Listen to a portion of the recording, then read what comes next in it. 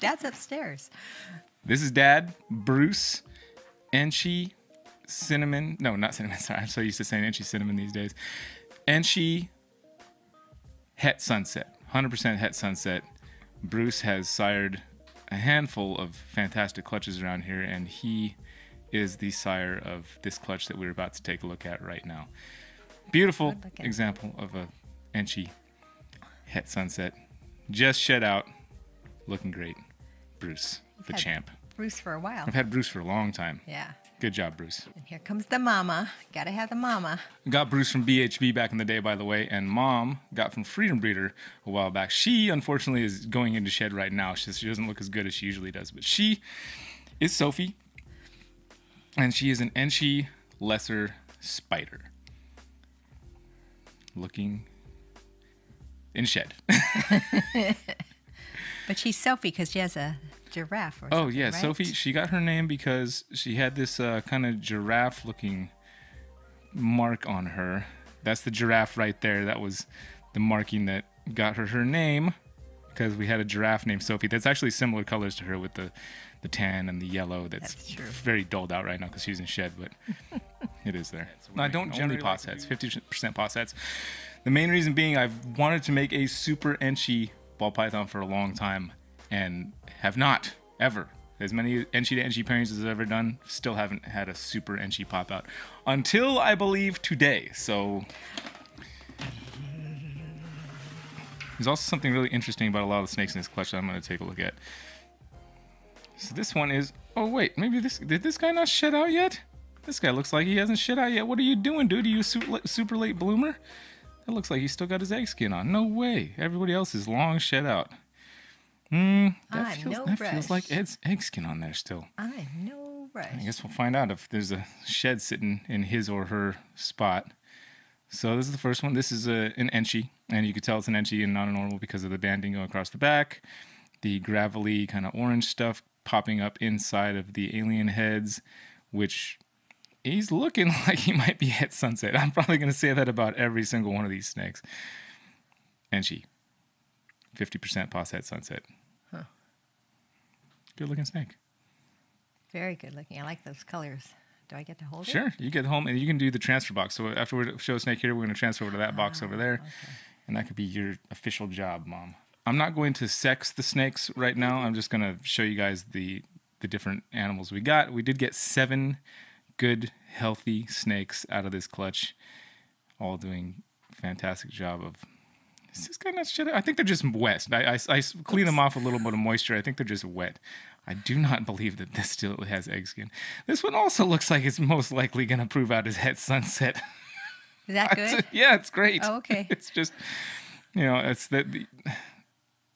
To some people, it's kind of obvious what the signs are, but I'm not going to claim that they are actually Het Sunset. But man, if that doesn't prove Het Sunset, I'll be surprised.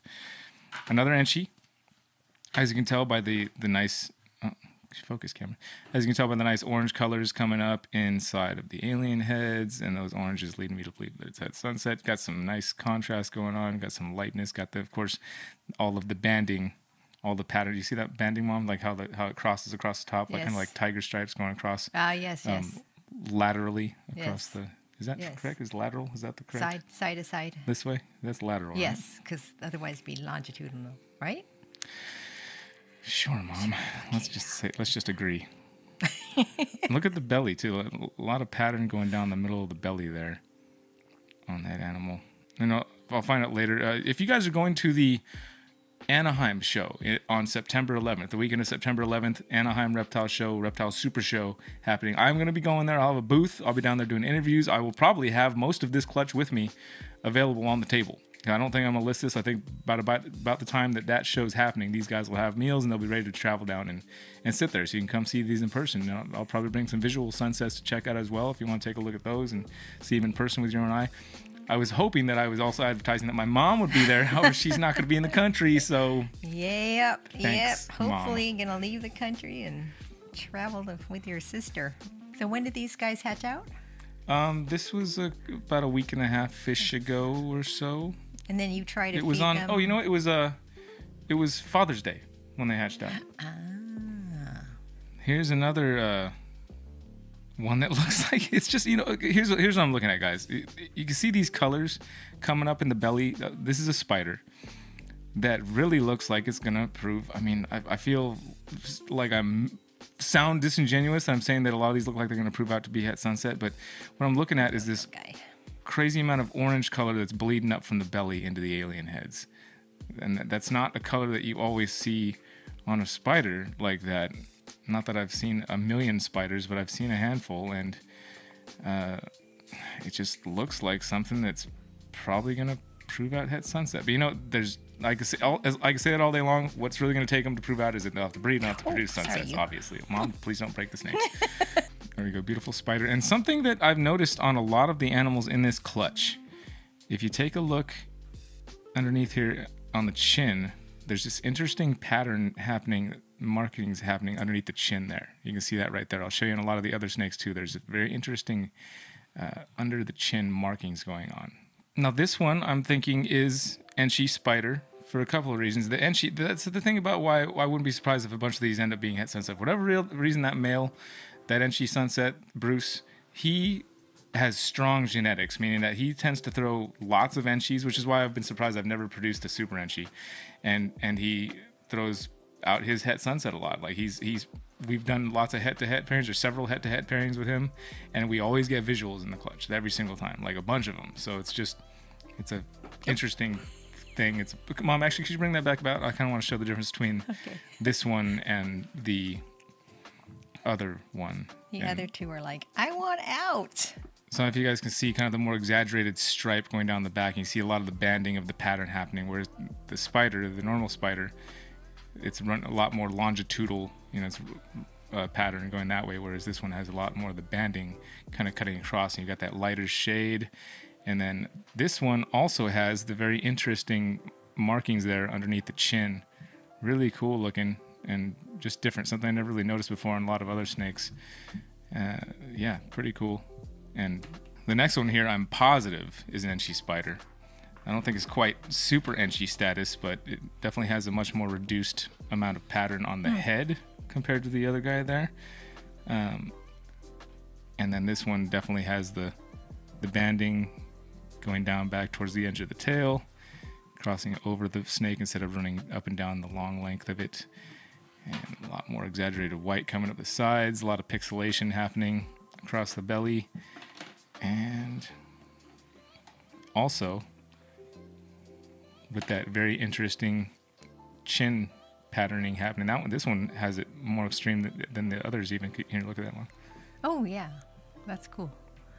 Yeah, it's just different. Never really saw so much extreme pattern on the chin of a snake, but maybe I haven't taken the time to look as much, but just pretty cool.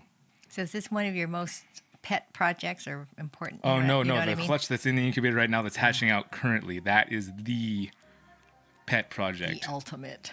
Now this is an Enchi lesser spider. Looks just like Mom, almost identical. You can tell the lesser in this one compared to the rest of the animals, it's just a much lighter color. Lesser, of course, being an extreme pattern and color mutation. It's very powerful. You get the Enchi influence, these small, tiny, little soft holes in the keyholes in alien heads. And pretty. Now, since the lesser lightens up the pattern quite a bit, you can't see them nearly as clearly, but there are these little tiny chin marks on there. They're super faint in light, but there are those chin markings on the snake as well. Just something I found very interesting. Again, just like Mom, Enchi lesser spider. Are you going to hold any of these back, or are these all? Great question. This is the last snake, snake number 7 right here, and I will be holding it. It's a female. So Poshet Sunset will definitely be putting a visual sunset to this girl sometime in the future, some kind of visual sunset combo to try and prove her out. And she is also the super Enchi version of that snake. So where that Enchi lesser spider there is a stingless bee. I don't know what you call the super Enchi version actually. An Enchi spider is a stinger bee. Enchi lesser spider is a stingless bee. Super Enchi lesser spider is, I don't know what you call it. Does anybody know what you call a super Enchi lesser spider? Because Whether or not I'm right about that, which I'm pretty sure I am, given the extreme amounts of reduction in pattern, that just screams super Enchi, especially down to the tail here. You can see the pattern almost starts to disappear. This and the head pattern is much more reduced. There's not nearly as much head pattern on the super Enchi version as there is.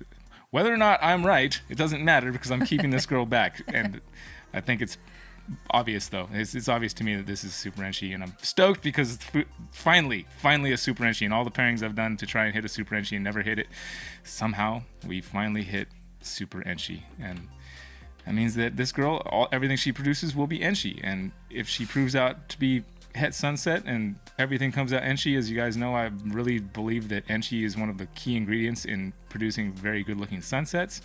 That'll just be a huge win. So where'd the word Enchi come from?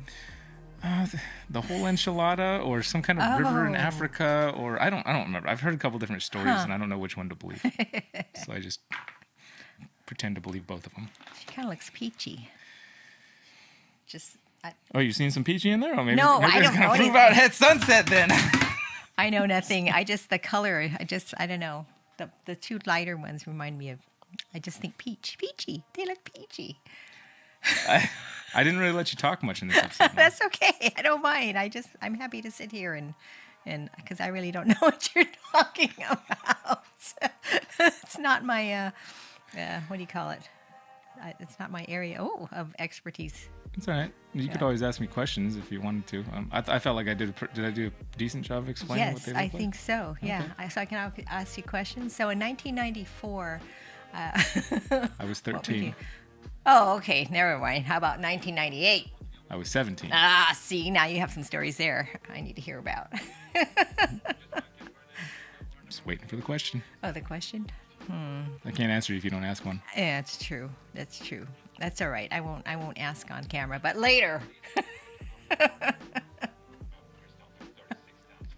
Oh, I was going to show you guys the clutch. So this is the clutch that is going to be the reason I wanted to breed ball pythons in the first place. And it's this clutch right here is kind of just where it's at. Pairing was Enchi Clown 100% Het Pied to a Pied 100% Het Clown. Right there you can see we've got a snake. And looks like it has the pied markers all on the bottom there. Where's this one right here is definitely is a clown pied. Okay, we hit clown pieds for sure. I know you can't really see them right now, but I promise as soon as this clutch sheds out, I will be giving you a full look at what is my most exciting clutch to have hatched out here at Triple B ever, because clown pies again that's just my favorite, always have been my favorite, always will be my favorite most likely. And we actually have some clown pies in here, so I'm super excited to show you guys those when they come out of the egg, which I will do. Thank you guys for watching. Thanks for letting my mom sit here and silently appreciate me. Yes, always 24/7. Take care of yourselves, take care of each other, and we'll see you on Monday for Johnny Cash, for real this time. He means it.